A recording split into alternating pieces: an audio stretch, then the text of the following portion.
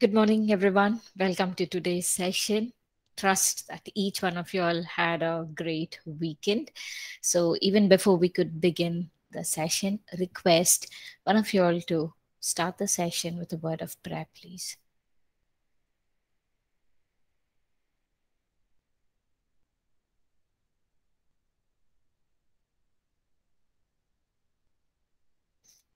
Jeffina, would you like to pray?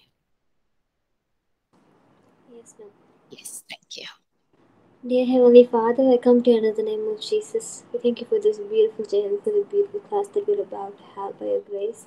God, we invite the Holy Spirit to lead us. We ask you to fill us with your knowledge, with your strength, and with your wisdom as we learn a lot of things. Let us put that in our life. Let us apply it on our life and be a blessing to the nation. In Jesus' name I pray. Amen. Amen. Amen. Thank you. Thank you, Jeffina. It was a wonderful prayer. Well, what is expected from this class is I request all the students to keep your Bible ready so that we can take turns to read the scripture as we quote, because we're going to study on the word. And second is I need active response. I request you all to please unmute and ask questions or answer when if asked any question. It would be a good interactive session. Okay, so before we could start with our session, I just want to post which I came across yesterday, a small comic on the four gospels. I'll just share just for laugh as others log in. Here we see a teacher. Can anyone just read that? Matthew, Mark, and Luke see me after the class. Why? Your book reports are surprisingly similar. Just, I thought I'll just share this comic with you all.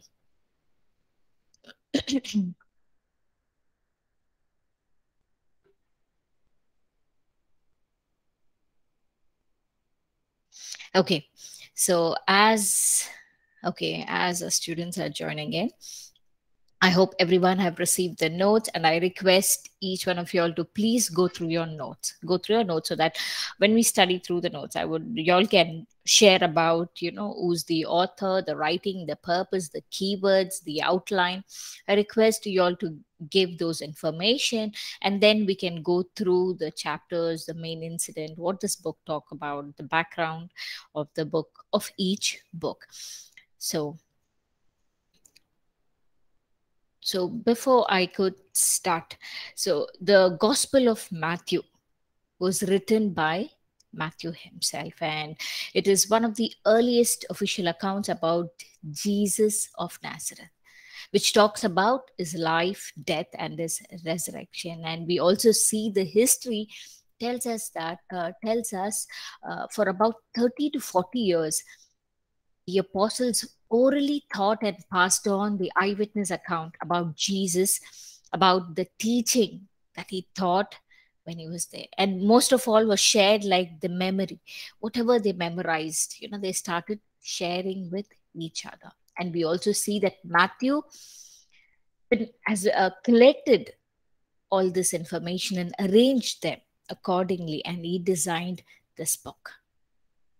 And in this class, we will specifically discuss about the Gospel of Matthew to show that Jesus is the fulfillment of the Old Testament prophecy.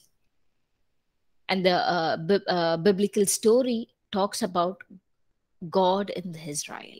And the three things we focus on, that Jesus is the Messiah who came from the line of David, and that he is a new authoritative teacher like Moses. That's what the Gospel of Matthew portrays Jesus as, that he is the new Moses.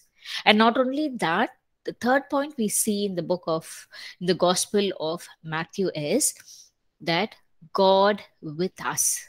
The Hebrew name is Emmanuel, which makes us believe and claim even today that God is with us.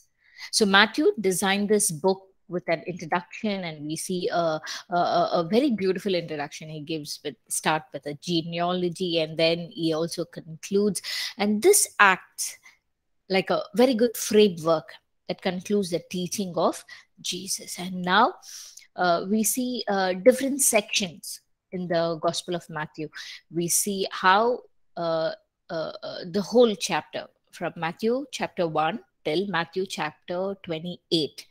Okay, there are about 7 sections that talks about certain topics, that covers certain topics. Well, Matthew chapter 1 to 3. Please make a note in your Bible. Okay, Matthew chapter 1 to 3 talks about the introduction to Jesus. So they set a stage by attaching Jesus' story right from the storyline of the Old Testament scriptures. With that, we can move on to the next set, that is, next section, that is from chapter 4 till chapter 7, where Matthew announces. He announced about the God's kingdom, the kingdom of God.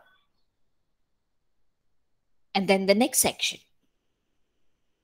the third section, from chapter 8 to chapter 10, we see Jesus brings kingdom into people's life, where he starts sharing the message of the kingdom of God. And also we see people accepting that message, receiving it with all their heart. Now, who are these people? When we study the book of Matthew, we see that wherever Jesus passed by, there was a huge crowd following him. There were crowd following him. So wherever Jesus was, there was crowd following. Now, why did this crowd follow Jesus?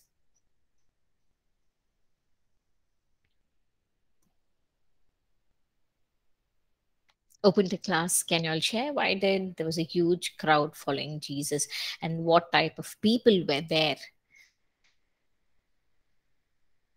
What were the different mindset of people who were following Jesus? Yes, I think people who wanted healing. Yes, people who wanted healing, miracles. Next, they want to hear Jesus teaching the good news. Yes, brother. Anyone else?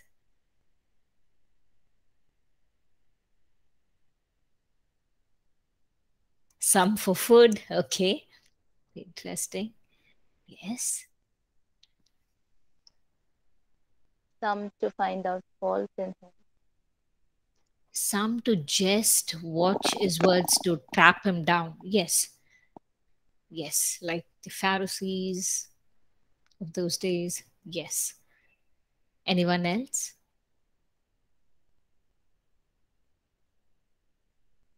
So yes, there was a huge crowd following Jesus. There were different type of people. Some were just the spectators. They just want to watch what Jesus is doing. They didn't receive anything, but they just watched. Some followed Jesus to judge him. Some followed Jesus to find fault in him, to accuse him, to kill him, to find some reason so that they can put him to death. Some genuinely followed Jesus for the kingdom of God, for the message that he was sharing. See, those are the people who received the healing. Now, who are these people who received healing, who followed, who received the teaching of Jesus? Who do you think? These were not the religious people. These were not the religious people. They were not from that background. So these were the people who genuinely, they were waiting for Messiah. The minute they heard from people, hey, he's the Messiah, he's the one that John the Baptist was sharing, talking about, immediately these people followed Jesus. And wherever Jesus went, there was huge people following him. There was no social media those days to share the message and pass on the message about the meeting scheduled here and there. But then they did their best to pass on the message. But then more often the message passed by the word of mouth. And we see how people traveled with their children, with everything that they had, just to listen to his word. And that's the reason we see that Jesus, Matthew 14:14 says that Jesus moved with compassion. And whenever he moved with compassion over people, we see signs, wonders, miracles happen. Genuinely. People just followed. There were many, they know they will not get food, they know that they have to sacrifice a lot, but still they followed Jesus. And these are the ones who actually had an encounter with Jesus. They received Jesus as the Messiah. Well, as we cover that in Matthew 8 to 10, chapter 8 to 10, chapter 11 to 13, we see the different responses to Jesus from the people and from the religious leaders around. As we talked about, some were genuine and some were to find fault, to trap him and to kill him. Well, with this we will move on to the next section, that is Matthew chapter 14 to 20, which talks about the different expectation about the Messiah from people. They had a different expectation. They expected him to be born as a king and need to be rich and royal power, or the one who's come to abolish the Roman kingdom. They had different expectation. But then Jesus says, I've not come here to set you all free from the Romans, but then I have come here to announce the kingdom of God, set you free from the bondage of sin and slavery.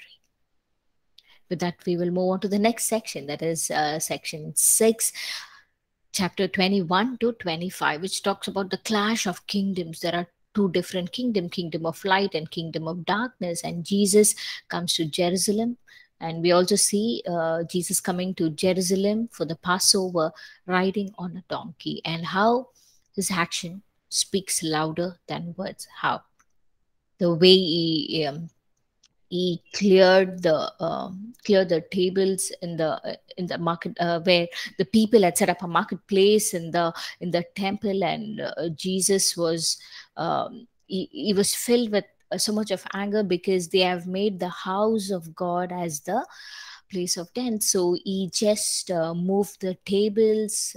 He just took a whip and whipped certain people, because this is the place of worship and not a marketplace. And why did Jesus do like that? Was it right? What was the why did Jesus' action was like this?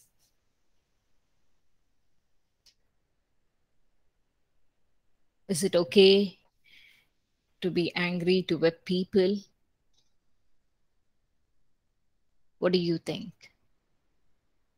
I think he was right because basically they were more focused on the business than on the religion, selling in the place of worship. So they are more focused on the business than the religion, and he wanted them to focus on the religion. Thank you, brother. Anyone else? Brother Subhashish, Brother Lubega, anyone from the class? Nikki, why did Jesus react so bad?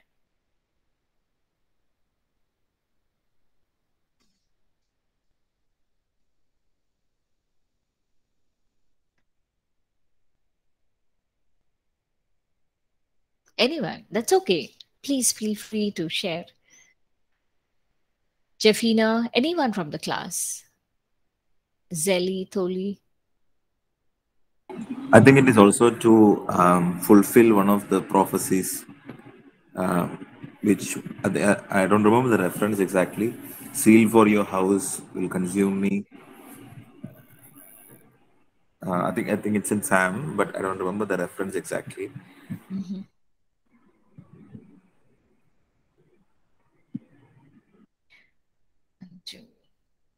Okay.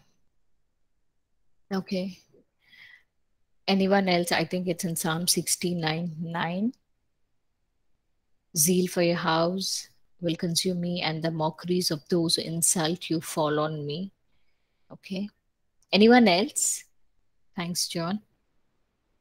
Anyone else would like to add to it?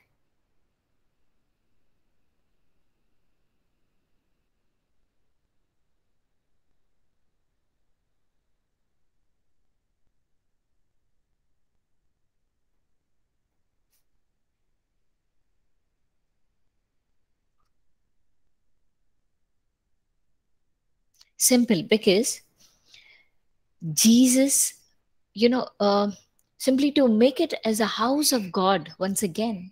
It was a place of worship, not a place to, where they were focused to make money. And that to these money exchangers were not dealing with people rightly. Because people used to travel from very far off places to come to the temple of Jerusalem and make sacrifice, and actually these money lenders were looting money from people, and they used to sell the animals or the offering, because they used to not carry it from very far off. They used to buy the sheeps and all the sacrificial, like the turtle doves and or any kind of animal for the sacrifice, and they used to sell at a very high price, maybe 2 times or 3 times higher than what it used to be. And their heart was only for the money and not for the people, or not for God. So Jesus cleansed the temple as it meant to be the house of God and not a house of men or for the merchants or for money. So here, and if Jesus had to tell in a very peaceful manner, and these people were not in a position to hear to him because their hearts were hardened.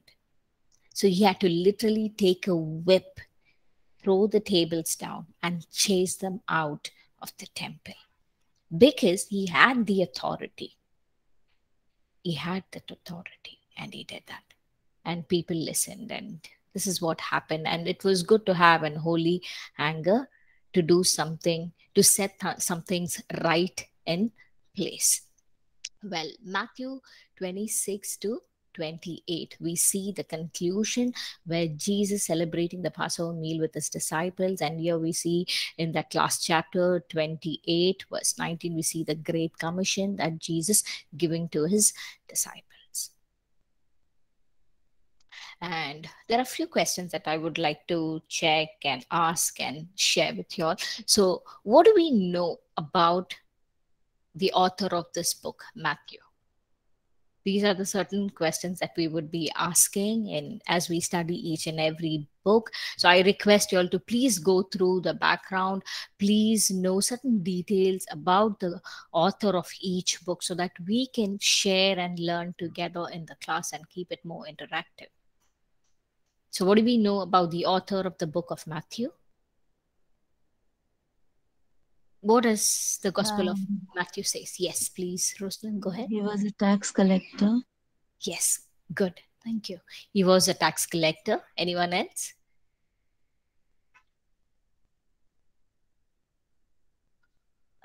Hated by the Jews. Yes, because he was a tax collector, he was also hated by the Jews. True. Anyone else?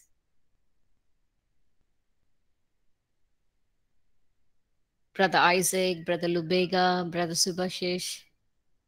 Anyone else? Jeffina? He was, as a tax collector, he was working on behalf of the Roman government as an agent. Yes, yes, yes. Right, thank you. So he is known in Matthew chapter 9, verse 9. Can I request one of us to please turn to Matthew chapter 9, verse 9, please?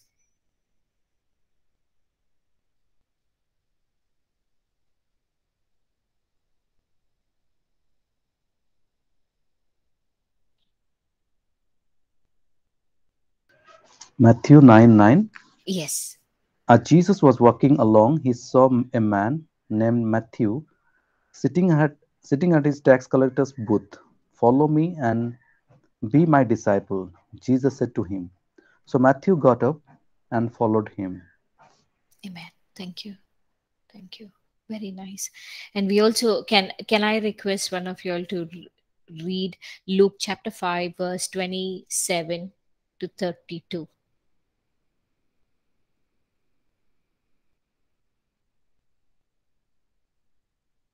or just the verse 27? Luke After these things, 5:27. Luke 5:27. After these things, he went out and saw a tax collector named Levi sitting at the tax office, and he said to him, "Follow me." Thank you. Thank you, Ruslan. So, what do we see from these two scriptures? We see that Matthew was known by two names. Certain people called him as Matthew, and certain people called him as Levi because he was from that tribe. And the second point, we see that in Mark 2, chapter 14. Mark chapter 2, verse 14. Can I also request another person to turn to? Okay, I think we already read Matthew 9:9 and Luke 5:27. If anyone has taken out turn to Mark chapter 2, verse 14, please go ahead.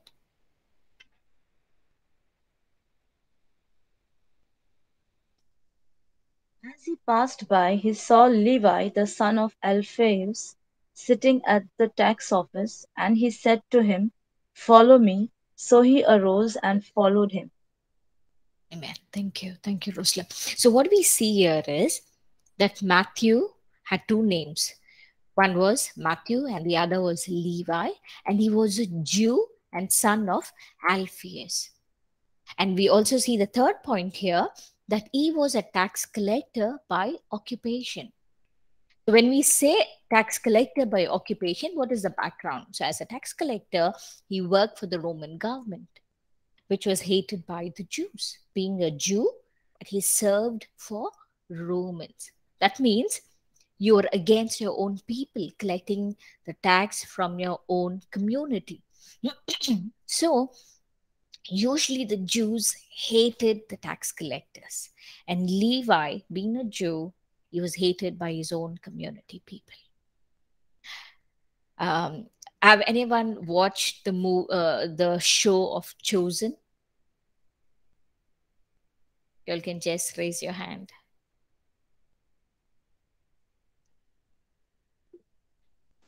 Good. We have one person, to Roslyn. Okay, I would request you all to just go. There are about 2 seasons. Each season has about 8 episodes. Request you all to please watch, so that when we study on the gospel about the disciples, we'll have a background picture where we can relate to it. One more thing we need to remember, these are creative. Okay, so they would have added certain things that may not be in the Bible, but to form a storyline.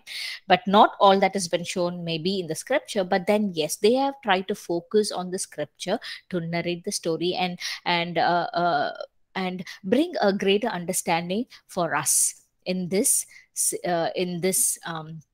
for our generation. So request everyone to please watch Chosen. It is nice. Yes, I'm not promoting, but then it's good for us to watch, where we will be blessed with that. So it is an app we need to download and watch. So as I teach, even I'm relating to the story where how the Jewish people hated hated Matthew. Sorry, I'm just clearing my throat. Hated Matthew for being the tax collector. He was also, he could not be a common man who can live among them. He need to be guarded by the Roman soldiers because people hated him. They used to stone him.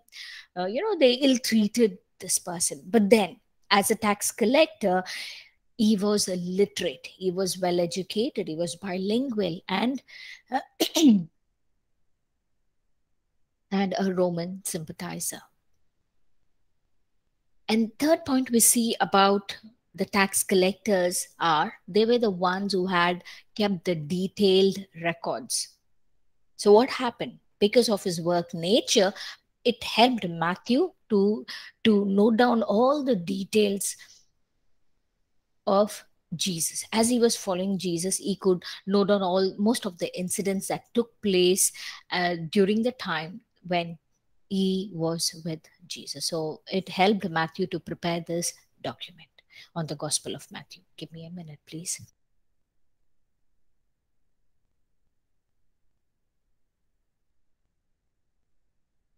And as a tax collector, they were usually very rich. Tax collectors were considered the traitors by the people, and they were also despised. And they were despised to a certain extent that they were not allowed to enter the temple, and the high priest would not even pray for them. They were hated by people. So the tax collectors or the publicans were considered lower than thieves and prostitutes on the Jewish social register. So with this background, we will move on to the next point. As a tax collector, he was known to have been, there were many tax collectors, so they were known to be killed by the zealots. There were certain set of people who were revolting against these tax or the Roman government. So many of the tax collectors were killed by these zealots. And we also should remember that one of Jesus' disciple was Simon the zealot, also was there. So was one among the disciples of Jesus. So Matthew uh, uh, seemed to have an obsession with money. I can't say obsession with money. Yes, he was good in handling the money. And it is interesting that he makes two accounts that is only present in the Gospel of Matthew. That is Jesus paying the temple tax from the coin of a fish's mouth, which we read in Matthew 17.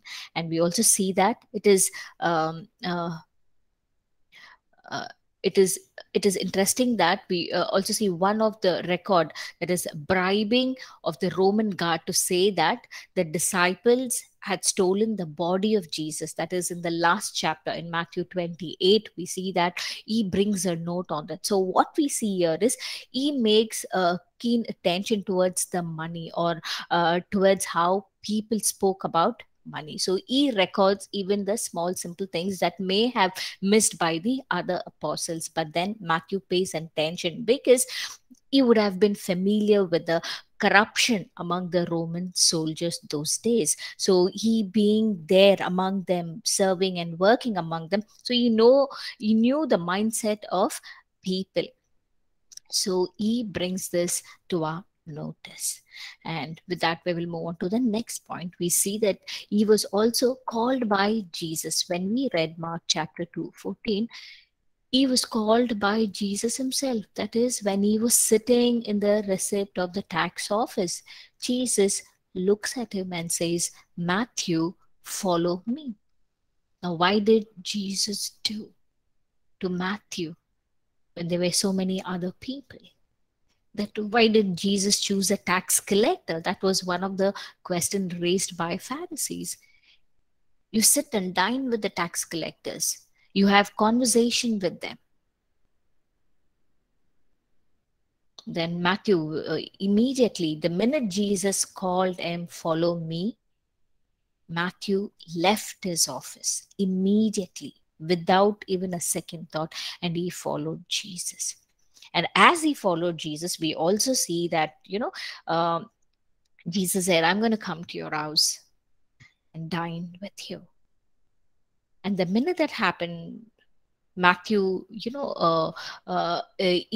welcomes Jesus to his house, and he also invites the other tax collectors to have dinner and meet with Jesus. We see that has been recorded in the Gospel of Luke, chapter 5, verse 27 to 32.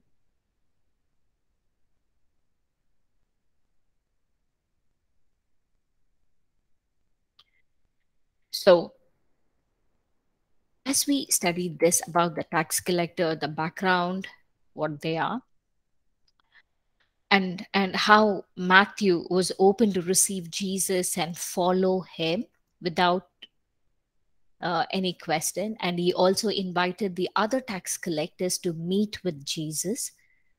With that, we also should see when was this book of Matthew written? You'll have your notes. Can you all tell me when was this book of Matthew written?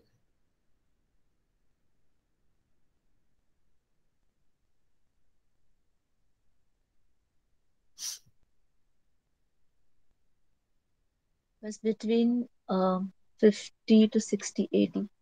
Yes, Thank you, Rosalind. Rosalind, I also see your hand been raised. Sorry, I didn't notice it before. That was for some. You asked who saw chosen, so that was for that. Okay, okay, great. Sorry, Thank you. I No couldn't remove it. worries. No worries. Okay, okay. Yes, our note says about 50 to 60 AD.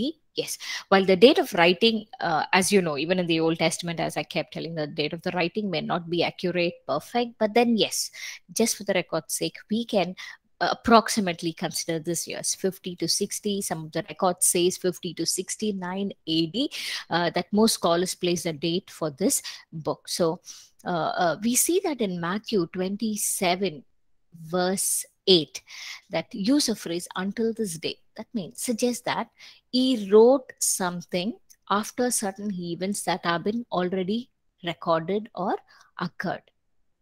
So therefore, we see that in Matthew chapter 27, verse 8, therefore the fields had been called the fields of blood to this day. That means all these events had taken place.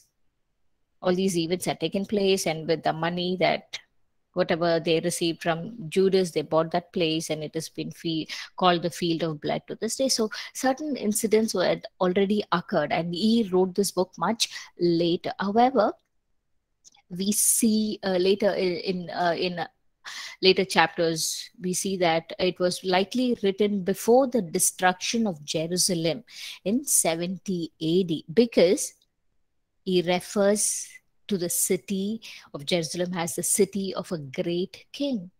The temple, he writes about the temple, the impending trouble, and the holy city. That means this book was written before the destruction of Jerusalem, that is, before the 70 AD. Now, as we covered the date of writing, can we look into whom was this book addressed to? Whom did the Gospel of Matthew was written for?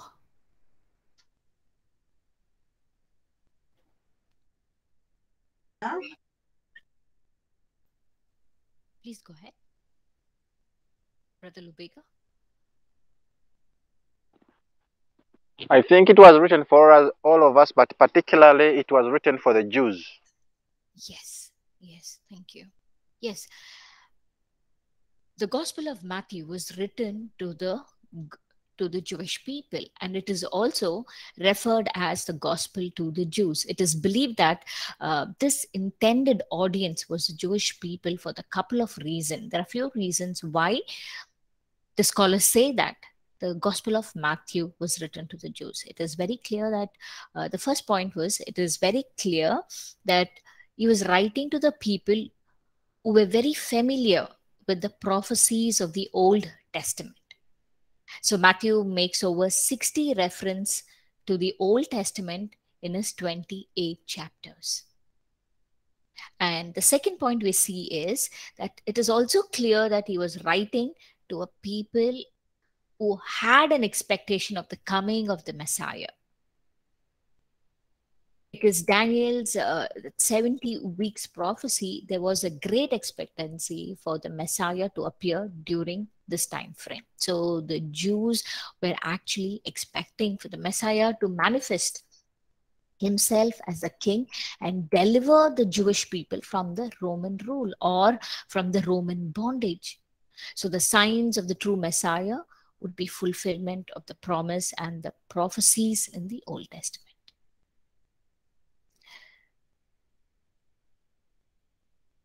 So as we spoke about this, what was the purpose of this book? Can anyone say the purpose of this book?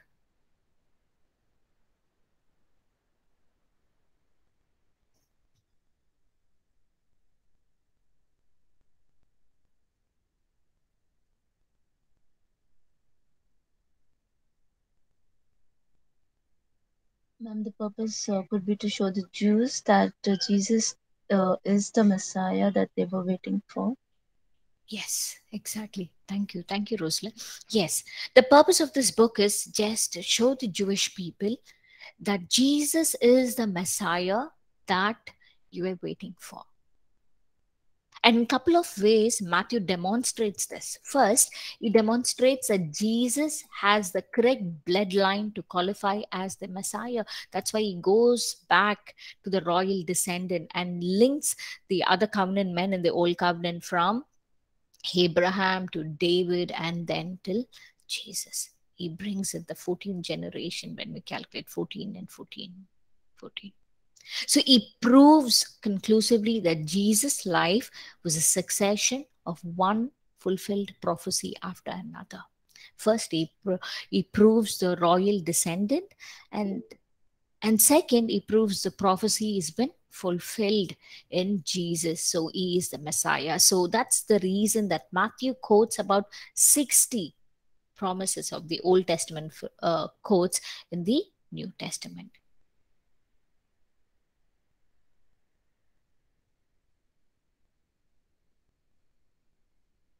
And then the third we see, before that, yeah, I see Lubega been raised hand. Yes, brother.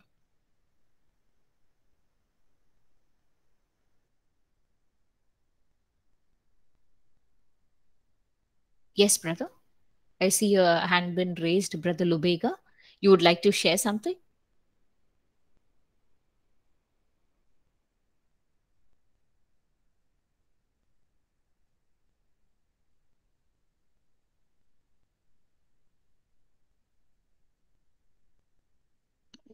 Okay, as there's no answer. Okay, there's some problem. Okay, well, we'll continue. So the third point we see here is Matthew intentionally shows that the coming of Messiah is the coming to reign over the spiritual kingdom and not the natural kingdom, because the Jewish people were expecting the Messiah to come and deliver them from the hands of the Roman government. But here, Matthew is showing that Jesus is the Messiah and he is not here to deliver you from the natural kingdom, but then Jesus is here to deliver you from the kingdom of darkness, the spiritual kingdom. He's talking about the spiritual kingdom, and Matthew is the only gospel that uses the phrase kingdom of heaven, whereas Luke and Mark uses the phrase as kingdom of God. So Matthew uses the kingdom of heaven so that it shows that Jesus came here to set the kingdom of heaven among us. And there are many phrases we can see between when we compare the book of Matthew and the book of Mark and Luke. Many places Matthew addressed the kingdom of God as kingdom of heaven, and whereas Mark and Luke addresses as the kingdom of God. So with that, we will move on to the next point. What are the things that mark this book as the book of the kings? Book of the kings. There are several elements in the Gospel of Matthew that that shows that this is the book of kings. Well, the Old Testament prophets had declared that the Messiah would indeed come as a king, which was prophesied by Isaiah in chapter 9, saying, "For unto us a child is born, and unto us a son has been given, and the government will be upon his shoulder, and his name will be called the Wonderful Counselor, Mighty God, Everlasting Father, Prince of Peace." And there are other prophecies also where Matthew brings and highlight in his book about prophecy from Jeremiah, Zechariah. And also he shows that Jesus' kingly genealogy in Matthew chapter 1 and Matthew chapter 2, he shows that Jesus' kingly visit. And in Matthew chapter 2, he shows that Jesus' kingly titled, and in Matthew chapter 2 verse 6, we see that Jesus' kingly function. And again in Matthew 3, we see that Jesus' kingly forerunner and Jesus' kingly laws, and Matthew 5 verse 22. It goes on in many chapters how Matthew portrays that Jesus is the true king. He's from the royal descendant.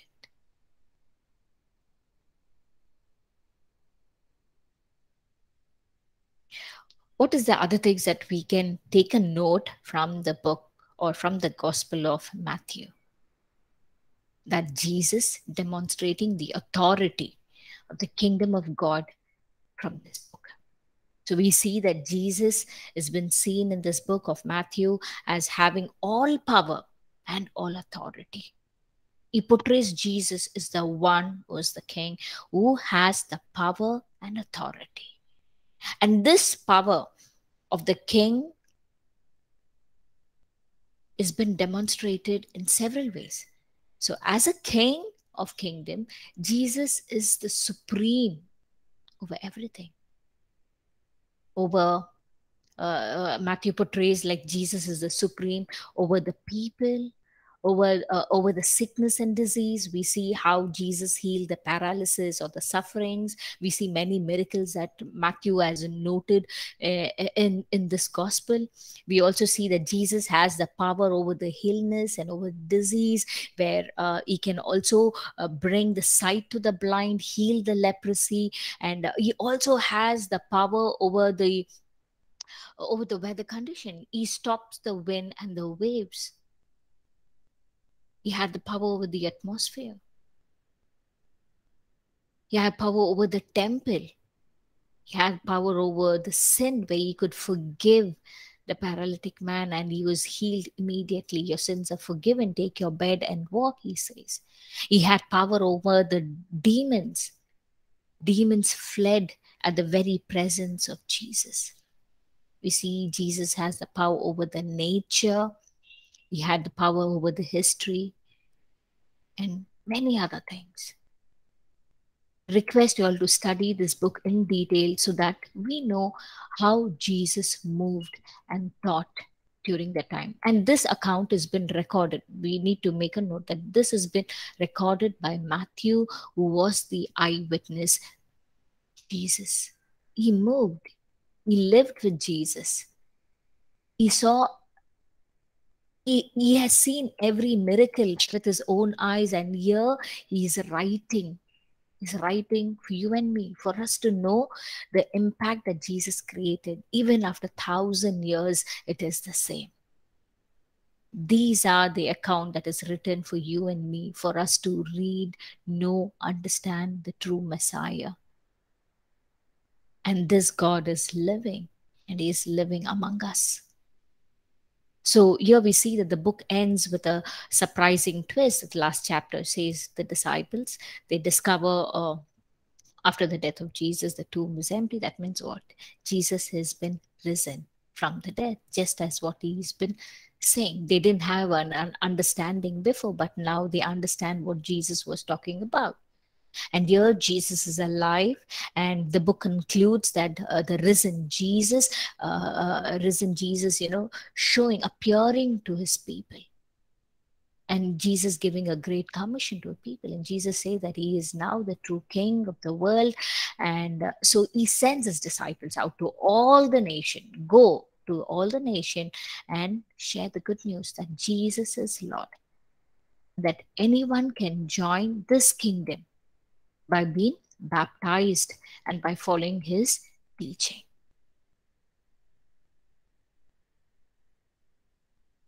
And also this confirms the Hebrew name, the covenant name, that Emmanuel, God with us, that he is a God who will be with us. He will never leave us nor forsake us. So from chapter 1, Matthew says that Jesus' last word in the book of his disciples are that I will be with you, Emmanuel, God with us. So it is a promise that Jesus' presence until this day, that he finally returns, that he will be with us.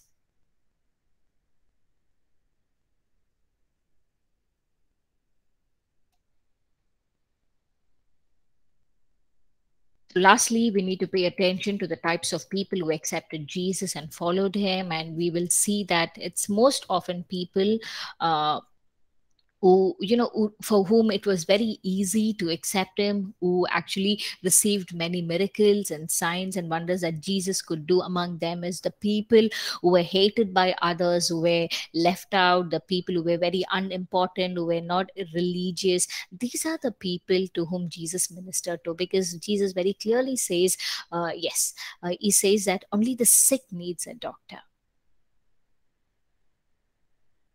And for the other people, the religious community, for them, they could not accept Jesus as the Messiah for many reasons. From the knowledge what they learned, or they could not accept his teaching, which was different.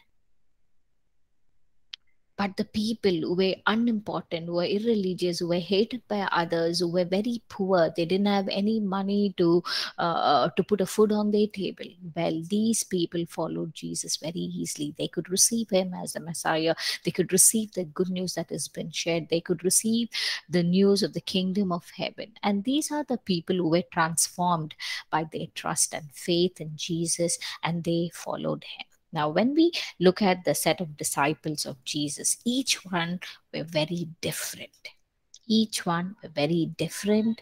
They were different in their mindset, different in their nature. They were not very holy people that Jesus selected them. No, they were just common men and women who were like us. And Jesus chose them. And even when they walked with Jesus, it was not that they were perfect. They failed in many areas, but still, Jesus did not give up on them, or Jesus did not point out, this is what you're doing, or put them down, but then he embraced them with love and care. So, this is what the Gospel of Matthew is. I will leave open discussion to the class for 5 minutes. You all can share something if there's anything you can add on.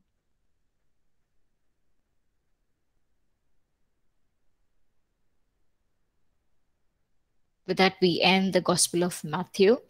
And yeah, if there's anything that you would like to share, add on, ask question, please feel free to go ahead.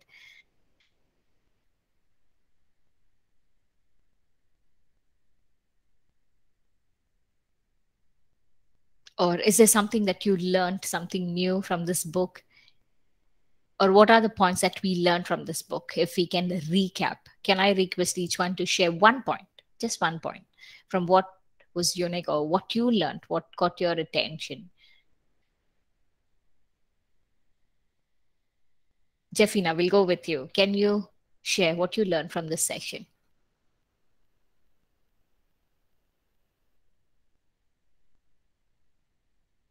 Yeah, I see Brother Subhashish saying that holy anger sometimes needed to bring a change. Yes, yes, brother. Jeffina, sorry, Aradhana, John Paul, Nikki, Zelatoli, please go ahead. One point. Either you can chat or you can unmute and speak.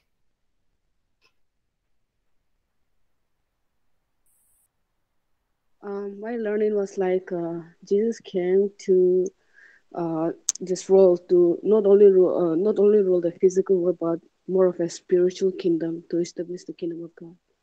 Yes, thank you, Zeli. Yes, that is very important. That's what Matthew is portraying, to establish the kingdom of heaven and not the natural kingdom. Yes, Brother Isaac, you would like to add, or what is the one point that you would like to share from the book of Matthew?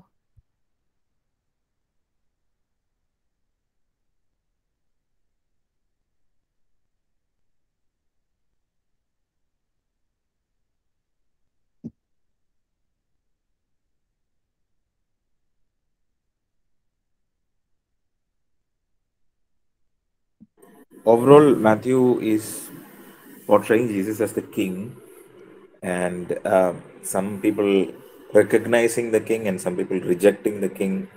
Um, it actually gives us an insight of how people used to see Jesus in that age and time.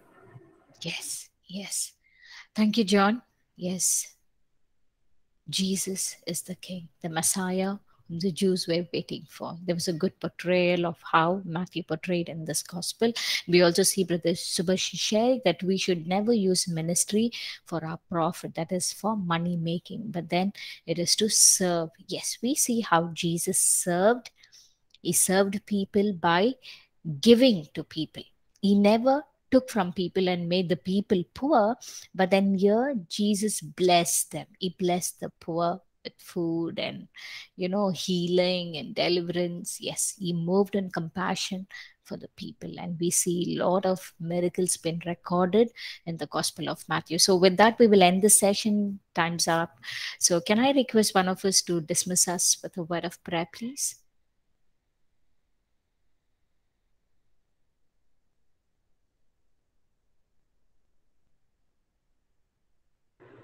Father, we pray that we would continue to dwell in your word.